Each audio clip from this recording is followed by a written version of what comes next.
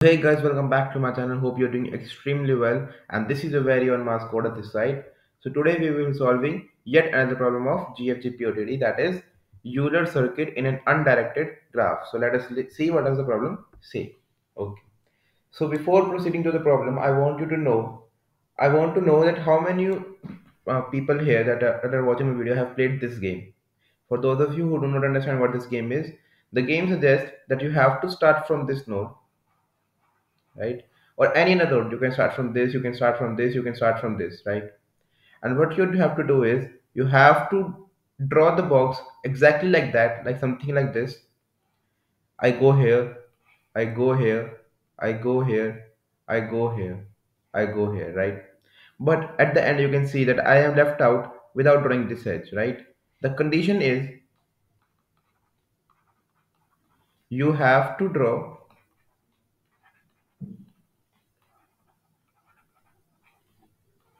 exactly same figure, exactly same figure, but the condition is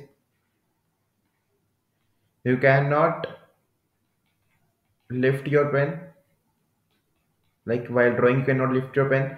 And second condition is you cannot make a edge twice, right? That is, if I'm landing here, I cannot lift my pen and go here and then draw this, or I cannot go like this and then draw this, right? These two conditions are not valid. Otherwise I have to imitate the exact figure. I have to imitate the exact figure. Today's question is exactly same, right? It is not a bit different, it is exactly same. You have been given a figure, you have been given a figure in form of a graph, right? In form of a graph, and you have to tell whether it is possible to draw the graph from something like this, right? Okay, so now let us formalize it.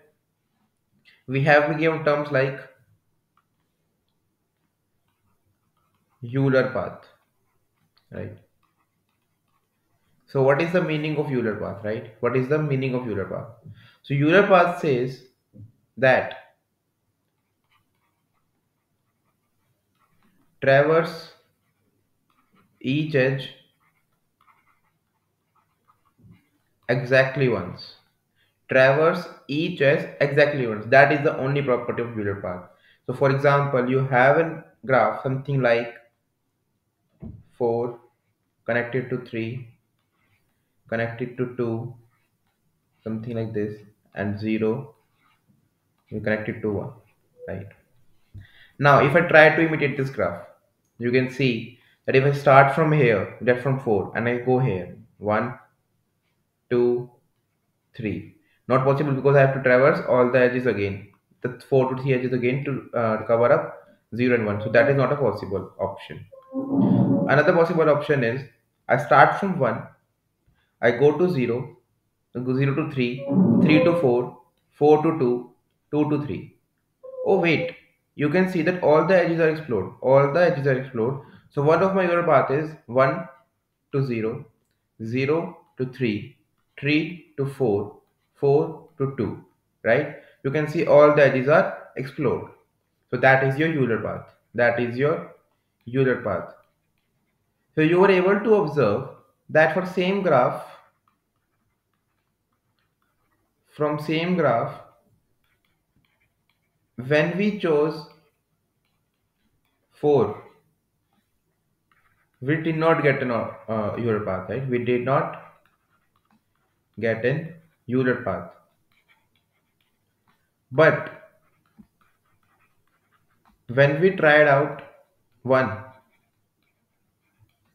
starting from 1, we were able to get a Euler path. To get a Euler path, right? That is the case only, right? When you start starting from 4, you could have observed that we were not able to get a Euler path. But when we traveling from 1, you can see that we received this Euler path, right? Okay. So this was our observation 1. That for same graph, when we chose 4, we did not get a Euler path, but for 1, it gave us a Euler path. So what does it mean? It means that, let me change, yeah. It means that For Euler path,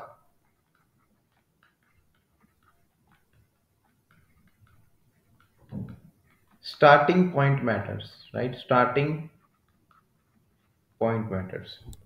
Now the algorithmist, which the people which divide the algorithm or the nomenclature or different things, they said that we want another thing, that we want another thing, right? So they demanded that we want to define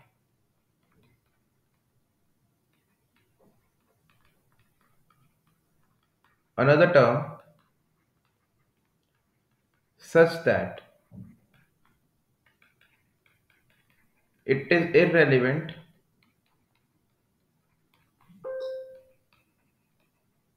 from which node we start our traversal, from which node we start a traversal, right? So you can see the starting from 4 and starting from 1 was giving different results. It was 4 was returning false while 1 returned true, right? The scientists wanted to discriminate, to end this discrimination, right? They wanted whether I start from 4, whether I start from 1, it should return true if it is true, right? So they wanted their Euler path to be what do we say, to be irrelevant of the starting point, right? So for example, you have a graph something like this: 0 connected with 1, connected with 2, something like this, right? So is this a Euler path? You would say, if I start from 0, something like this would work, like 0 to 1 to 2. Yes, it is returning true. If I start from 1, it is 1 to 2 to 0, again true. If I start from 2, it is 0, it is 2, 0, and 1, right? Again true. So you could see that all of them are returning Euler path, right? It is irrelevant of the starting point, right? It is irrelevant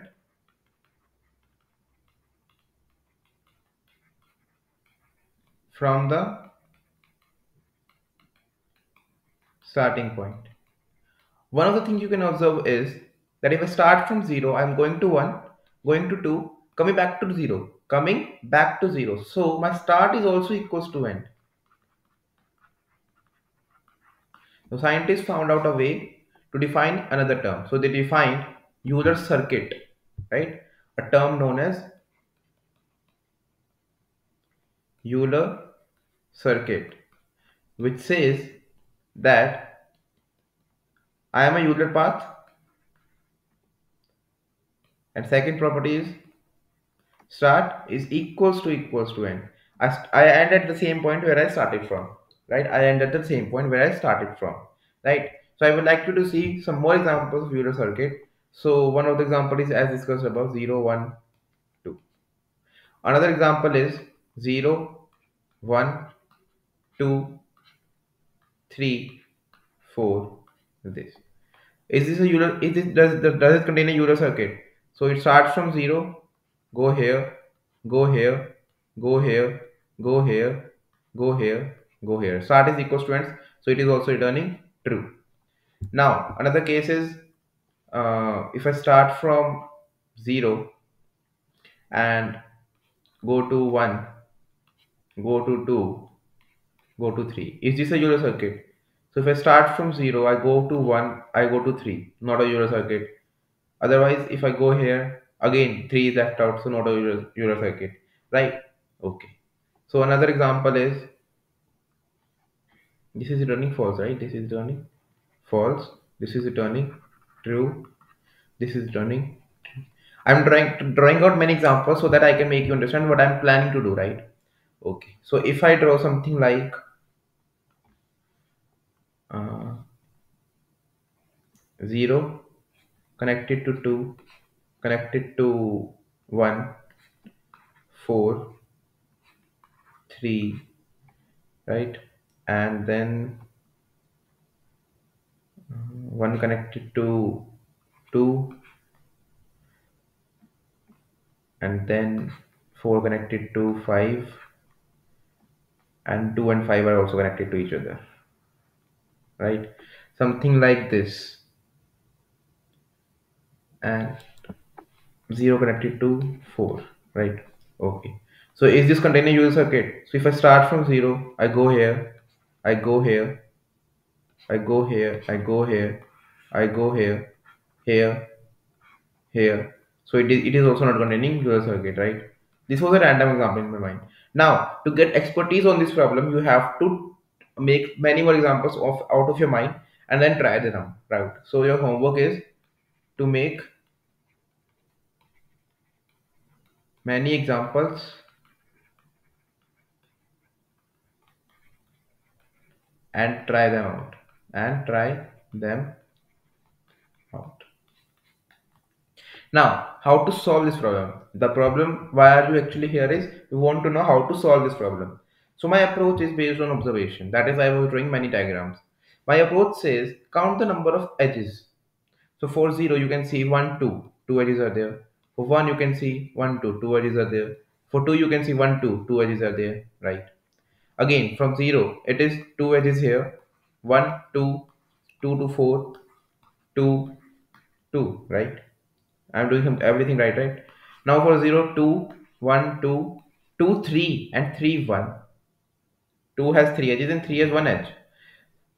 For this, 2, 2, 4, 1, 2, 3, 4, 1, 2, 3, 4, 1, 2, 3, 4, 1, 2, 3. 4 contains, uh, 4 contains 1, 2, 3, 4, right? But this contains 4. This contains 3 edges, sorry. 1, 2, 3. So my only case when I'm getting true is all of them are even. You can see the observation is my only case when I'm getting true is all of them are even, and when any one contains 4 or odd, it returns false. That is the only problem that is the only observation I have to make is if all nodes have even edges, true. If any one of them has odd edges, false. Right, this is the only approach I have to use to solve this problem. So I think that you have understood what was my approach. That is why I was saying that try the examples as many as you can, right? As many as you can. Okay, so let's solve this problem, right? What is the time complexity now? What I will do is I have been given as adjacency list as input. What I will do is I will traverse this adjacency list. The adjacency list is of form vector int adj. So I will traverse it, and whenever the vector size is odd, I will return false. Otherwise, at last I will return true. That is the only approach I have to do. So it is O of n, number of nodes, time complexity, and space is O of 1. I'm not using any extra space, right? It is rather a 3-line code only. So let us solve it real fast, right? So that you can also proceed with another works. So it is something like now for uh, int I equals to 0, I less than v, I plus plus, if adj of v dot size percentile 2 equals to 1, return false. At last return true, right? Let me convert it into int because it returns something different from int. We have to convert it into int, right? Compile and run. I hope it works fine and giving the correct result, and let's try it submit also. In the meantime, if you're new here, don't forget to subscribe. Oh, there has been an error. 221120. 120. What is the error here?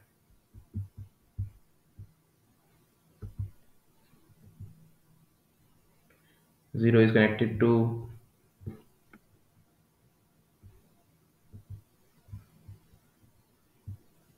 2 is connected to 1, 1 is connected to 0.